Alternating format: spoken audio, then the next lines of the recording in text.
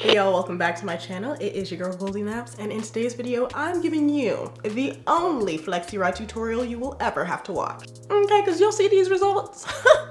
Took me from type 4 to type 2 real quick. If you are new here, I do lifestyle, beauty, and fashion content here on this channel. Make sure you subscribe down below if you want to see more content like this from me. And without further ado, let's get right into this video because I know you cannot wait for these results. Alright, if you're watching this video, then you know today we are going to be doing a Flexirod set. I did it last week and it turned out so good. I'm so mad at myself I didn't record a tutorial last week, but honestly, I just didn't know if it was gonna be a hot mess. I'm starting off with freshly washed and detangled hair. And girl, let me tell you something. Do not even sit down and attempt to do this style if your hair is not freshly washed. Like, do not style dirty hair. Don't do it. The first step in really getting this style to be like completely frizz-free and last for a long time is to do a good blowout first. So I'm gonna go ahead and just like section off my hair really quickly so we can start doing that. All right, for my blowout, I've been using like the same stuff for my blowout for the past couple of years, and I feel like it gives me like top tier results every single time. I use the Chi Silk Infusions as my heat protectant, and then I blow out my hair with the Dyson Supersonic dryer and the comb attachment that I bought separately. I think they have models of this dryer that come with the comb attachment, but mine came with some other stuff that I don't use nearly as much as this. So it's definitely worth the purchase if you have this dryer. We're gonna start by taking our first section. It can be, you know, a relatively big section. This is kind of the size that I do all over my head. Take some of your heat protectant of choice and just put that all over your section. I like to focus some on the ends because that is like the most brittle, heat sensitive part of your hair. And now we can go ahead and start blow drying. I am going to be using medium heat and low air. That is enough for me to get my hair pretty flat and straight when I'm blow drying it.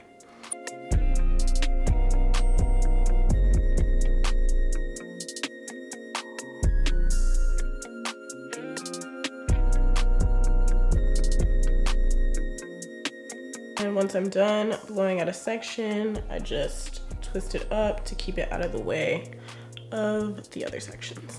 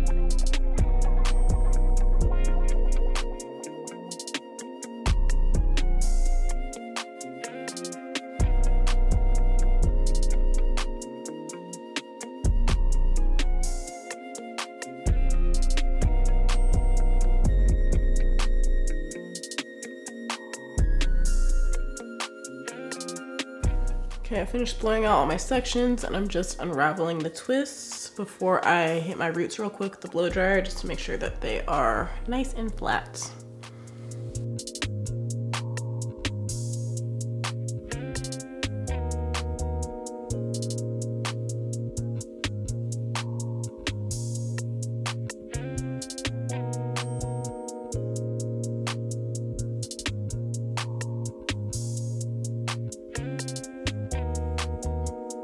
All right, now that my blowout is done, I'm gonna go ahead and install the Flexi rods on the back section of my hair, and I will come back to show you all the technique. All right, I've got all the Flexi rods installed at the back section, so now I'm gonna demonstrate the technique for how I'm installing these to get the most frizz-free look possible. First thing you're gonna wanna do is section out your hair to install your first Flexirod. The sections do not need to be precise. This is generally the amount of hair that I'm doing per Flexirod. Then you can just twist up the rest of your hair.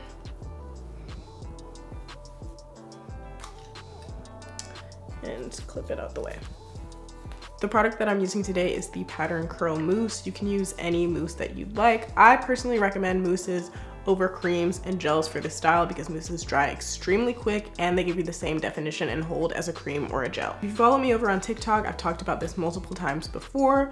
Generally, I only use gels for wash and goes, and then I use mousses or foams for literally everything else. In my personal experience, creams can be very heavy, leave a lot of residue on your hair that's hard to wash out, and they really dry super slow. So if you've ever struggled with doing like a twist out, a braid out, a Flexirod set, and you've been using cream, and you have the experience of taking it down and your hair is still soaking wet, it's probably because you've been using a cream. I definitely recommend trying to do these types of styles with foams and mousses instead. We're gonna take our section and add like 2 or 3 pumps of foam. Put that all along the shaft of your hair. Make sure that the ends of your hair are also getting coated. That's really important. Take your Flexirod and place it behind your section. And then start twisting your hair tightly around the rod. This is really important in terms of avoiding frizz. If your hair is twisted too loosely around the rod, that gives it room to frizz up, which we absolutely do not want.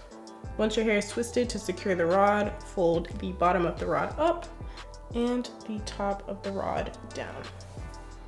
And now your Flexirod is installed. I'm gonna demonstrate the technique again close up. First, just section out the piece of hair that you wanna twist up. Take your styler of choice. I'm using like 3 pumps of the Pattern Styling Mousse or Curl Mousse. What is this product called? Pattern Curl Mousse. Apply that all along the shaft of your hair and make sure your ends are also coated.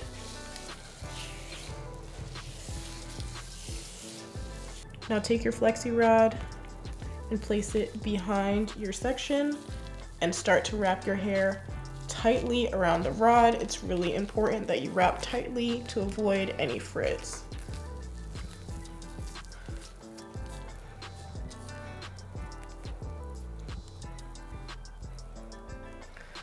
Once you're done wrapping your hair, fold the bottom of the rod up and the top of the rod down to secure it. Now I'm gonna go ahead and repeat the same thing on all the rest of my sections, and I'm gonna demonstrate it a few more times to really make sure y'all get the gist of the technique.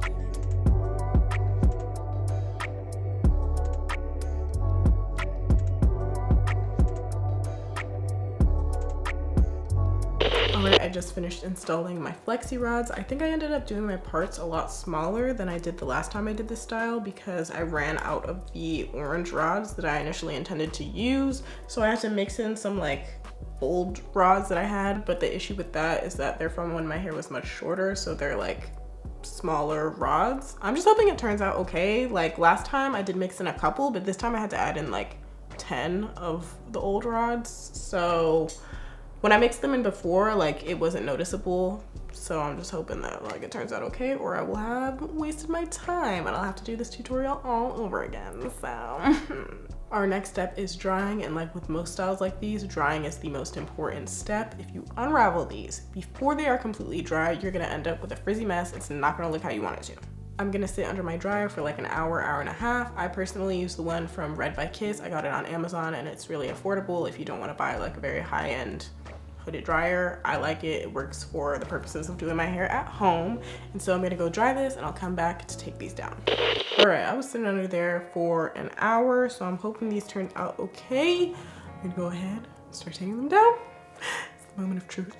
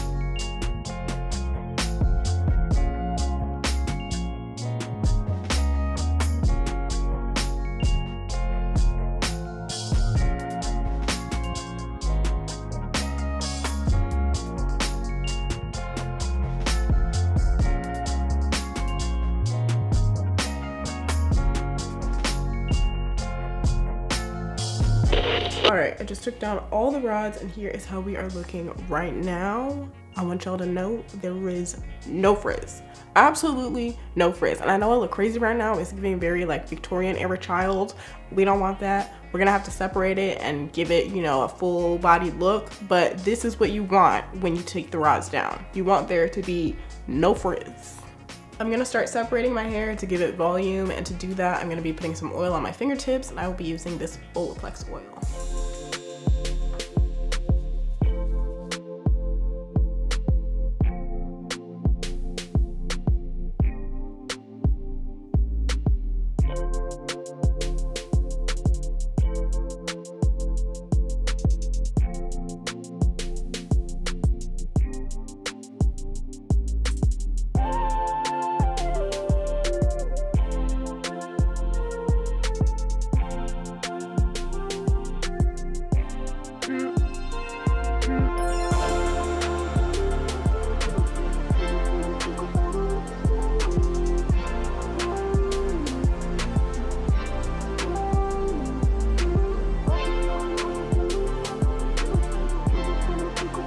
All right, I've separated this side and this is how it's looking, okay? It's real cute. And now I just have to do this side and finish it off.